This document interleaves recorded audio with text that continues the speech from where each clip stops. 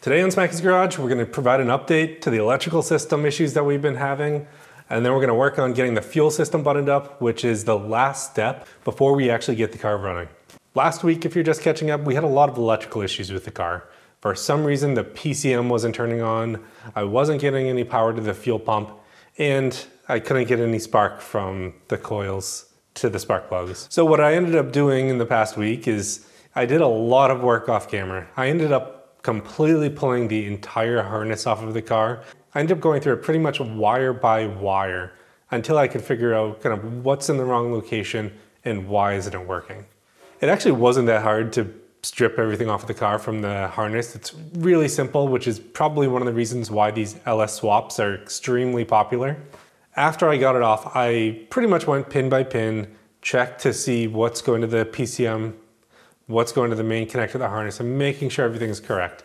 There was a few issues in there that are now remedied, but what I think the end result was is there were some ground issues with the car. A lot of you pointed out that there were a lot of grounds on the engine and on the chassis itself, and there really are for the harness. So between Buff's Garage, Carbon Fiber, and everyone, really appreciate you guys pointing me in that direction. That's really what it ended up being. So let's go ahead and let's take a look at kind of what I've done to the engine and the wiring over the past week to get us to where we are today and see what happens when I turn the key. Now, the first thing you're gonna notice is there is no longer a giant mess of wires here. I actually ended up replacing the looming and everything that was on them with this looming, which I got from WireCare. Same thing with the battery wires, they're all kind of buttoned up. They still need to be mounted to the side before I start it, but you can see the wires in a much better condition and much more organized now that this is all together. The computer needs to get, this wire needs to get cleaned up, which I'm working on right now while I'm working on getting this fuel tank in, because with the fuel tanks there, they kind of block off access. So that needs to get done. But you can see the grounds and everything now that are on the chassis back there. I have more grounds on the back of the head here. And then I need to put a ground down there for the fuel pump. So let's go ahead and give it some power. We're powered on, switch is on down there. So with the key, which I've now mounted up here, turning it on should turn on the fuel pump for 2 seconds. Cool, that is on. Now that that's on, there should be a coil which I can check to see if there's any spark while it's turning over. So let me just go ahead and see if I can get that done. Recording while I'm doing this.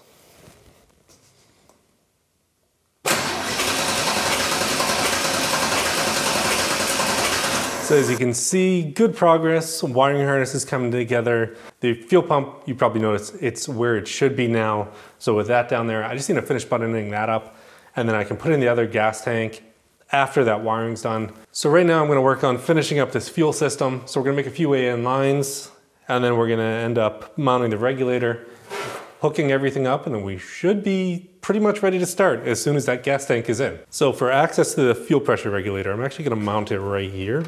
And the reason why I'm mounting it right here is because I wanna be able to access it from the hatch and be able to see this. This should give me a straight shot from the fuel rails to here, and then I should be able to, this will go to the return. This side will come to a fuel filter, which will be on the outlet of the pump up here. So I'm gonna go ahead and I'm gonna get this done now.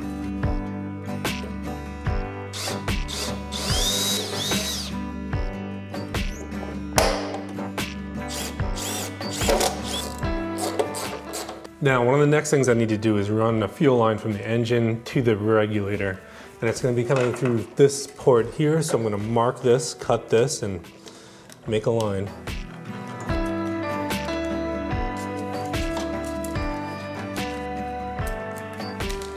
Now to cut this line, I'm actually going to use a hacksaw.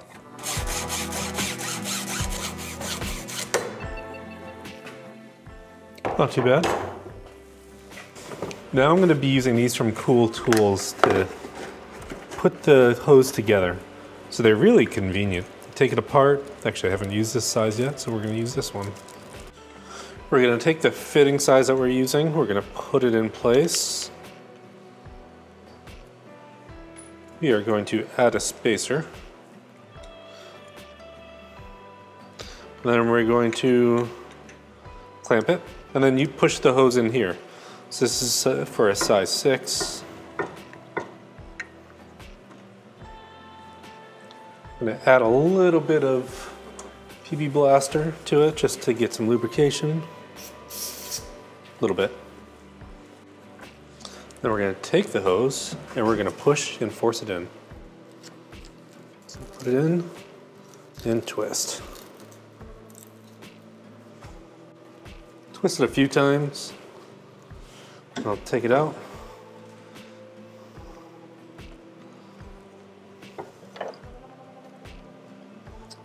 And there we go, we have the hose completely built.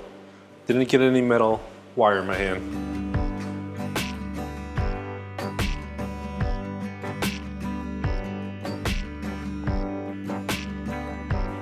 So this line here is going to be the return line, which is going back to the fuel tank, to the top of it. Now, we have a little bit of a fitting, so I'll probably do it right here. Okay, so the plan is I'm going to be mounting this fuel pump against this plate here, and I need to lift it up to figure out where it's going to be. I'm going to end up putting a 90-degree fitting off of it, which I do not have right now, which is going to come up to here and put this up, where that's going to go up from the top and into that fitting over there. This entire room here is all open, so it shouldn't be an issue. My issue will be is if there isn't enough room with the fuel tank, but I'm going to see if I can lift this up a little bit extra, just to maybe get a little bit of extra angle on it. So here we go, let's go ahead and get this mounted.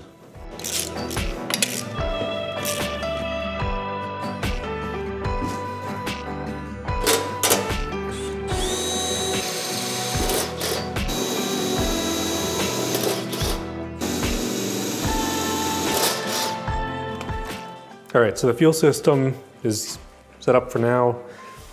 This, ideally, I'd want to get a 90-degree out of here to come to that fitting, to take some of the stress off here. I'm going to end up grabbing that. This line is going to go to the top of the filter, which will be coming out of here. This is now secured. This will come up to this fitting up here to return back to the fuel tank, but I don't have the right size fitting here, so I need to get some more. So I'm going to make sure that I get the right size fittings before I fully put this together. And it should be just completed in the next video. But for now, I'm going to move it over to the computer, and I got to replace that floor, glue it in place, and then clean up that wiring so I can put the second gas tank in. Now, these floors are riveted in underneath, and I actually have to take off the entire floor, pull it. I have to put sealant on the other side under there, and then rivet it back in place. So I'm going to do that now because this is the last time this floor is going to come out. So I have to do that with pretty much every single panel on the car, which are over there and sitting under everywhere.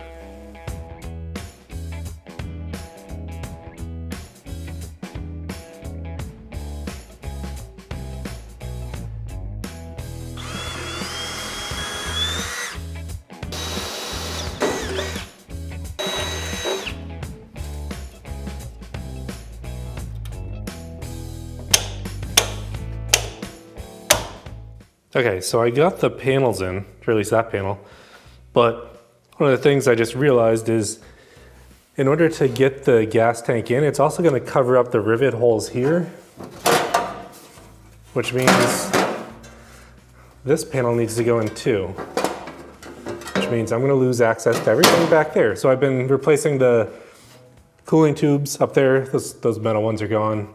Getting standard rubber ones that are going to be installed. I'm going to connect those later, but I gotta button this up first, so I'm gonna go ahead and put in 10,000 rivets here, just like I did there.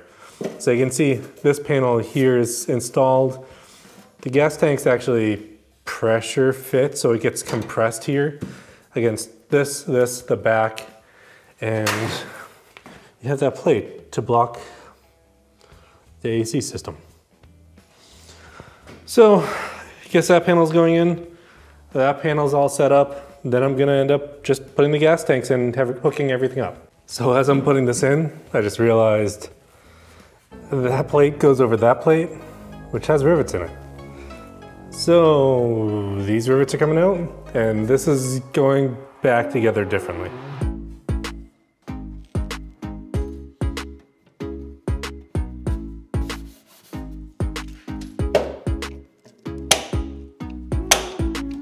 All right, we're in.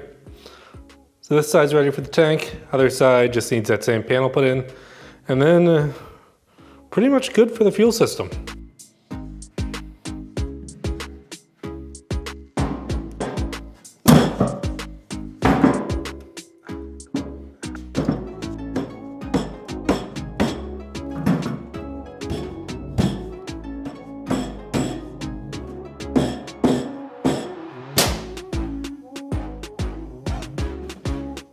All right, so we got this tank and you can see it's a pretty tight fit.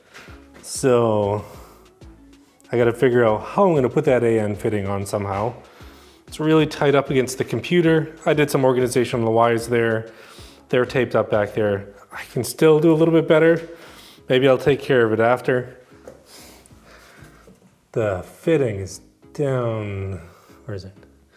Down underneath there that I'm gonna have to kind of work to get to tighten these on. But let's take a look at the other side.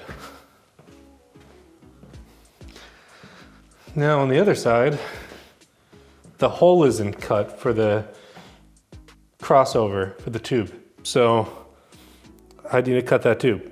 I also need to take out these coolant hoses. So I got a lot of work ahead of me this upcoming week before this gets ready to start and run. But I should be right where I need to be, because as soon as this is in and I have the right lines, fuel is good. Okay, so I made a lot of progress on the car. The fuel system's not completely in, but as you see, kind of with these projects and these kit cars, you're essentially always finding more that you have to do. So I have to cut that panel out to give some space for the crossover for the fuel line from tank to tank. I'll do that during the week. I also placed my order from Summit Racing, so I have my stainless fuel line parts coming in so I can finish that up during the week, this week. All I have to do now to start it is button up the fuel system, fill it with fluids, then I should be good to go. Thanks for tuning in this week on Smacky's Garage. I'll see you next time.